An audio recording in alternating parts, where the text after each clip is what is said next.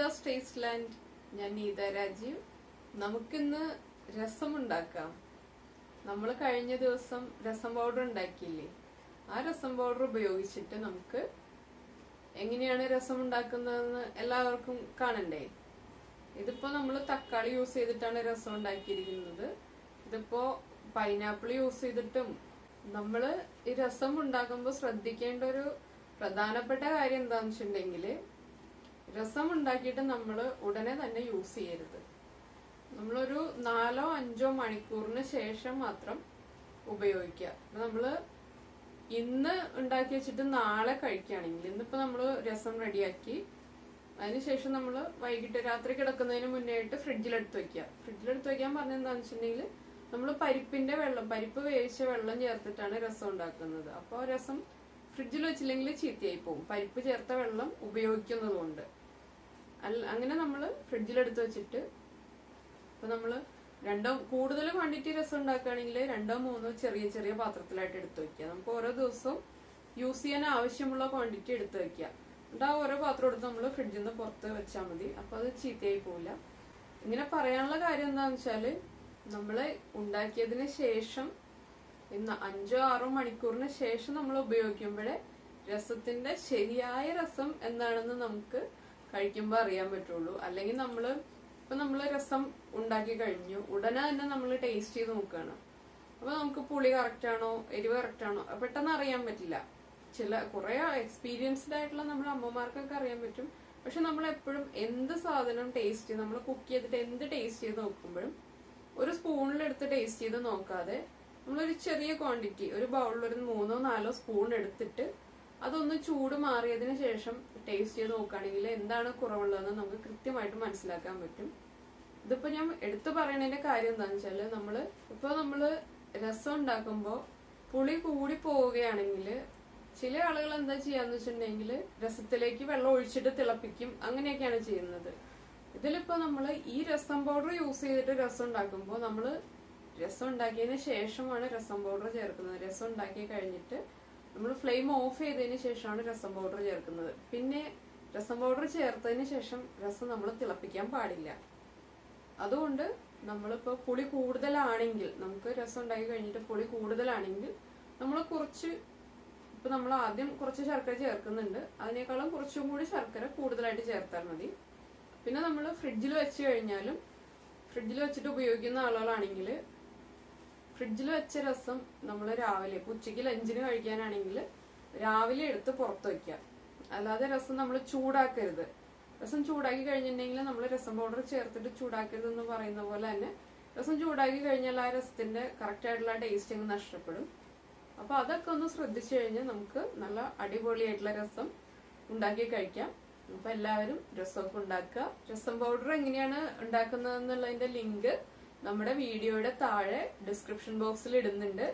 അപ്പോൾ രസം പൗഡർ എങ്ങനെയാണ് ഉണ്ടാക്കുന്നതെന്ന് കണ്ടിട്ടില്ലാത്ത ആളുകൾ അത് കണ്ടിട്ട് രസം ഉണ്ടാക്കി എല്ലാവരും കഴിക്കുക. അപ്പൊ നമുക്ക് രസം ഉണ്ടാക്കിയാലോ? കിച്ചണിൽ പോയിട്ട് നമുക്ക് ഇൻഗ്രീഡിയൻസ് നോക്കാം. 2 ടൊമാറ്റോ ക്യൂബ്സ് ആയിട്ട് കട്ട് ചെയ്ത് വെച്ചിട്ടുണ്ട്. ഒരു ടൊമാറ്റോനെ 8 പീസായിട്ട്, അങ്ങനെ 16 പീസായിട്ട് കട്ട് ചെയ്ത് വെച്ചിട്ടുണ്ട്. കായം, വെളിച്ചെണ്ണ, നെയ്യ്, വെള്ളം, പിന്നെ നമ്മള് കുരുമുളക് പൊടിയും ജീരകവും ചേർത്തിട്ട് ഒന്ന് റോസ്റ്റ് ചെയ്ത് പൗഡർ ചെയ്തെടുത്തിട്ടുണ്ട്. 2 ടീസ്പൂൺ കുരുമുളക് പൊടിക്ക് 1 ടീസ്പൂൺ നല്ല ജീരകം എന്നുള്ള രീതിയിൽ 2:1 എന്നുള്ള റേഷ്യോയിലാണ് നമ്മൾ പൊടിച്ചെടുത്തിരിക്കുന്നത്. പിന്നെ നമ്മൾ കഴിഞ്ഞ ദിവസം തയ്യാറാക്കിയ രസപ്പൊടി എടുത്തിട്ടുണ്ട്, ഉപ്പ്, പിന്നെ വറവിടാൻ വേണ്ടിയിട്ട് നല്ല ജീരകം, ഉലുവ, കടുക്, വറ്റൽമുളക്, പിന്നെ നമ്മൾ എടുത്തിരിക്കുന്നത് മഞ്ഞൾപ്പൊടി, മുളക് പൊടി, ഇഞ്ചി ചതച്ചെടുത്തിട്ടുണ്ട്, ഒരു ചെറിയ പീസ് ഇഞ്ചി ചതച്ചെടുത്തിട്ടുണ്ട്, ഒരു 12 ഉള്ളി ചതച്ചെടുത്തിട്ടുണ്ട്, ഒരു 15 അല്ലി വെളുത്തുള്ളി ചതച്ചത്, പിന്നെ പരിപ്പ് വേവിച്ച വെള്ളം, കറിവേപ്പില, മല്ലിയില, ഒരു ചെറിയ പീസ് ശർക്കര, പിന്നെ ഒരു ചെറിയ നാരങ്ങ വലിപ്പത്തില് വാളൻപുളി എടുത്തിട്ടുണ്ട്. ഇനി നമുക്ക് എങ്ങനെയാണ് രസം ഉണ്ടാക്കുന്നതെന്ന് നോക്കാം. നമ്മൾ രസം റെഡിയാക്കാൻ വേണ്ടിയിട്ട് ഒരു പാൻ വെച്ചിട്ടുണ്ട്. ഇതിലേക്ക് നമുക്ക് വെളിച്ചെണ്ണ ചേർത്ത് കൊടുക്കാം.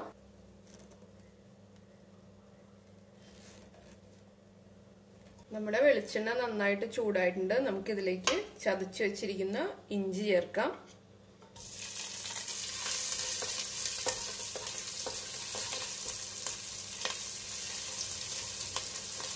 ഇതിലേക്ക് നമുക്ക് ചതച്ച് വെച്ചിരിക്കുന്ന ഉള്ളിയും വെളുത്തുള്ളിയും ചേർക്കാം.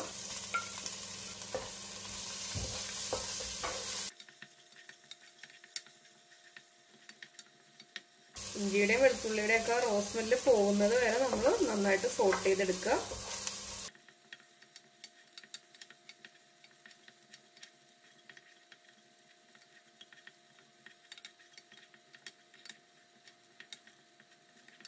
നമ്മുടെ ഇഞ്ചിയും വെളുത്തുള്ളിയും എല്ലാം നന്നായിട്ടൊന്ന് സോട്ടായി വന്നിട്ടുണ്ട്. ഇതിലേക്ക് നമുക്ക് നമ്മൾ എടുത്തു വെച്ചിരിക്കുന്ന ടൊമാറ്റോ ആഡ് ചെയ്യാം. നമ്മൾ ടൊമാറ്റോ ഇതുപോലെ ക്യൂബ്സ് ആയിട്ടാണ് കട്ട് ചെയ്തിരിക്കുന്നത്. ഒരു ടൊമാറ്റോനെ 8 ആയിട്ട് കട്ട് ചെയ്തിരിക്കുന്നു. ഇതിപ്പോ 2 ടൊമാറ്റോ എടുത്തിട്ടുണ്ട് നമ്മള്.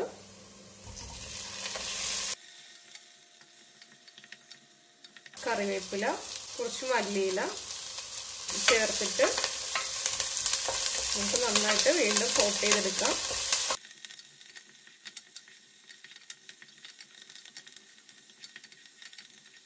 നമ്മള് ഇഞ്ചിയും വെളുത്തുള്ളിയും ഉള്ളിയും ഒരു 2 മിനിറ്റ് ലോ ഫ്ലെയിമിൽ വെച്ചിട്ട് നന്നായിട്ട് സോട്ട് ചെയ്തെടുത്തിരുന്നു.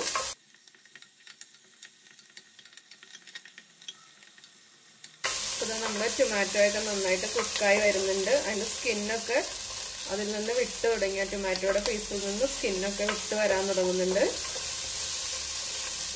ഇതൊക്കെ ഒരു 1.5 മിനിറ്റ് നമ്മൾ ഹൈ ഫ്ലെയിമിൽ വെച്ചിട്ടാണ് ടൊമാറ്റോ സോട്ട് ചെയ്തത്. ഇതിലേക്ക് ഇനി നമുക്ക് നമ്മൾ 2:1 എന്നുള്ള റേഷ്യോയിൽ പൊടിച്ചെടുത്ത കുരുമുളകും നല്ല ജീരകവും കൂടി മിക്സ് ചെയ്ത് പൊടിച്ചെടുത്ത പൊടി ചേർക്കാം. 2 ടീസ്പൂൺ കുരുമുളകിന് 1 ടീസ്പൂൺ നല്ല ജീരകം, രണ്ടും നന്നായിട്ട് ഡ്രൈ റോസ്റ്റ് ചെയ്തിട്ട് പൊടിച്ചെടുത്തതാണ്. നമുക്ക് 1 ടീസ്പൂൺ ചേർക്കാം. നമ്മൾ ഈ രസത്തിൽ പച്ചമുളക് ആഡ് ചെയ്യുന്നില്ല, അപ്പൊ അതിന് എരിവിനനുസരിച്ചിട്ട് നമുക്ക് ഈ പൗഡർ ആഡ് ചെയ്ത് കൊടുക്കാം.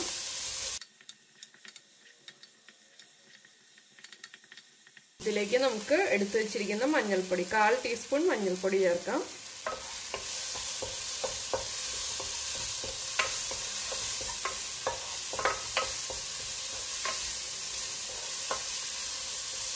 മഞ്ഞൾപ്പൊടി ചേർത്തിട്ട് ഒരു 4-5 സെക്കൻഡ് നമ്മളൊന്ന് സോട്ട് ചെയ്തതിന് ശേഷം നമുക്ക് കുറച്ച് കാശ്മീരി ചില്ലി പൗഡർ ചേർക്കാം. നമുക്കൊരു കളറിന് വേണ്ടി മാത്രം കാശ്മീരി ചില്ലി പൗഡർ ചേർക്കാം.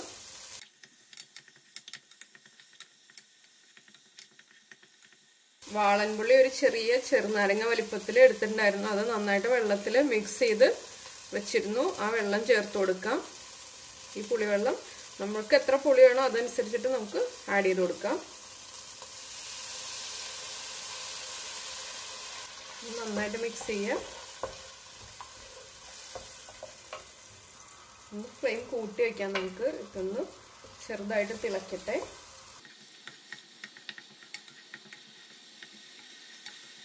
പുളിവെള്ളം ചേർത്തിട്ട് തിളച്ച് വരുന്നുണ്ട്. നമുക്കിതിലേക്ക് നമ്മൾ പരിപ്പ് വേവിച്ച വെള്ളം എടുത്ത് വെച്ചിട്ടുണ്ട്, അത് ചേർത്ത് കൊടുക്കാം.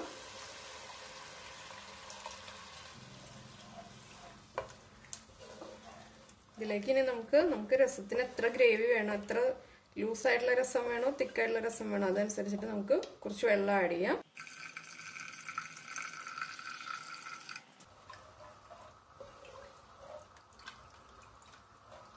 ഇതിലേക്ക് നമുക്ക് ഉപ്പ് ചേർത്ത് കൊടുക്കാം. നമ്മൾ ഇതുവരെ ഉപ്പ് ചേർത്തിട്ടില്ല.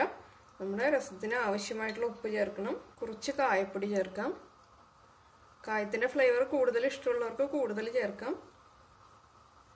നമ്മുടെ രസം പൗഡറിൽ കായപ്പൊടി ചേർത്തിട്ടുണ്ട്, എങ്കിലും കുറച്ചും കൂടി കായം ചേർക്കുന്നത് രസത്തിന് എപ്പോഴും നല്ലതാണ്.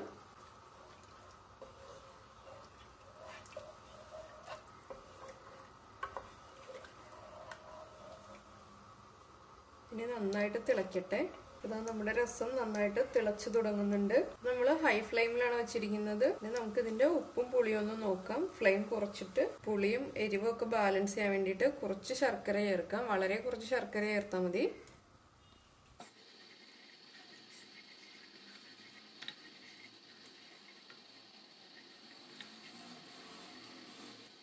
അപ്പോൾ നമ്മൾ ശർക്കരയും ചേർത്ത് കഴിഞ്ഞിട്ട് രസം നന്നായിട്ട് തിളയ്ക്കുന്നുണ്ട്.